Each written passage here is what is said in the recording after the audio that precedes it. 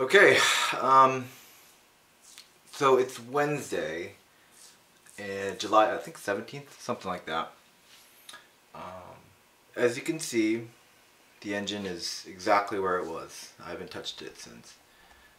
But I have something to confess.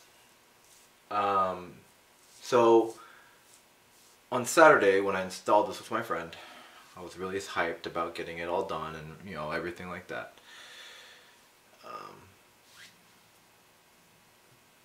Beyond my better judgment, I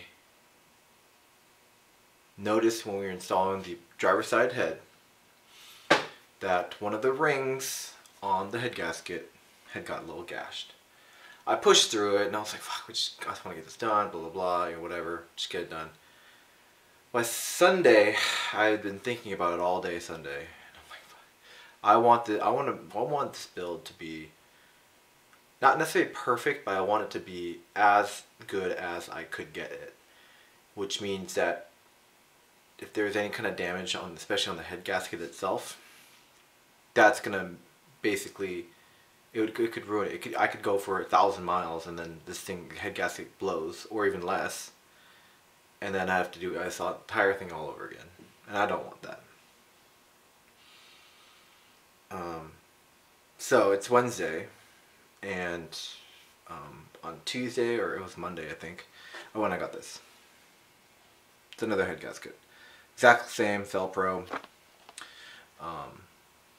I know, 2 steps forward, 1 step back. But what I'm going to be doing to admit to you guys that I'm going to be ripping off the intake manifold as well as the driver's side head. I know that it is all torqued down and everything's good to go. I can't live with myself if I leave it like that. I will retorque everything. What I won't do though is I will not do the passenger side. The passenger side I think is completely fine. There's no problems, I believe. But the driver's side I think needed to get replaced. And I'll definitely show it to you guys, but I'm really upset with myself because it really does feel like 2 steps forward, 1 step back, and having to redo the driver's side is not going to be easy, nor is it going to be fun. And I'm going to try to do as much as I can alone. And I really hope I won't have to grab my friends or anything like that. And I'm really curious about how the gaskets are going to come off, because usually gaskets seal when the engine's hot. Well, this is not going to be hot at all, or it hasn't been hot at all, so I'm curious if I can reuse them or not. And I'm talking about more the intake manifold gasket versus the head gasket. I'm going to toss the other one, but I'll definitely show you guys what I'm seeing.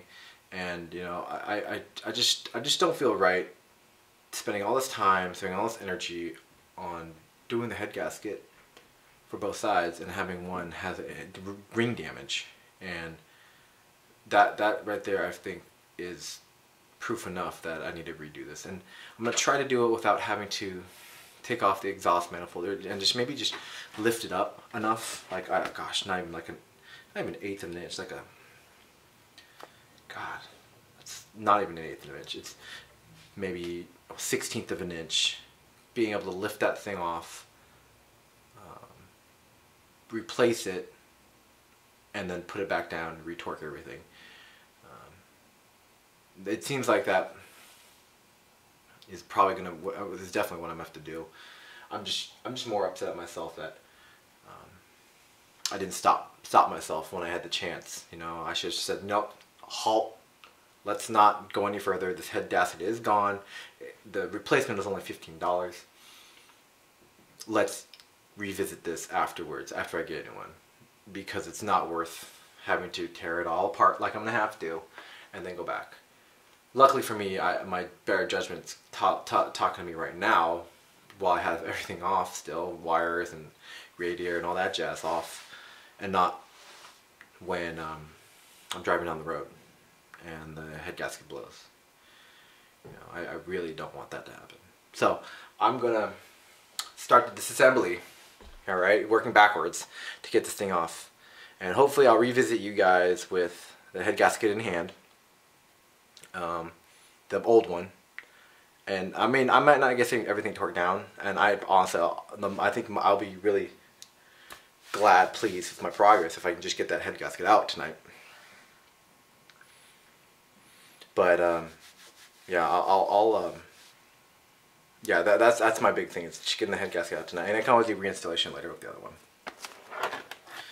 But I think that, you know, you really kind of, especially when you're being very meticulous about your builds, you got to be really mindful of all the small details, because that little scratch on the ring, on the inner ring, this kind of combustion ring right here, could be hours upon hours of more work. You know, you could be wondering why you have no compression in that cylinder. You could be wondering why your engine's running like shit. You could be wondering why you have, you know, milky oil cap, or yeah, you know, milky oil cap. It's all because of the head gasket, and it's all because of that one little scratch. And it sucks because these things are so fucking like sorry, fragile. And I guess it's also my fault because I have this thing mostly disconnected, the engine mostly disconnected, and maybe I should have just taken it out of the entire vehicle itself. Grabbed the engine hoist and pulled it out and just redid the head gasket outside the engine. I wouldn't have that problem. I think our problem is that we have to kind of overextend ourselves from the edge of the vehicle, the end of the Xterra, and try to get the thing installed, and then jimmying with the exhaust manifold. That was a pain in the ass. So I think that, you know, for me, it's not worth the time to leave it as it is and just rebuild it and come back to it and then later on realize, oh fuck, now I have to redo this thing. That would suck, because that would really be discouraging. Yeah. So I'm going to do this properly, do this right, and hopefully get back to you guys with a video of the old head gasket before I reinsert it. Okay, hopefully this will be fast.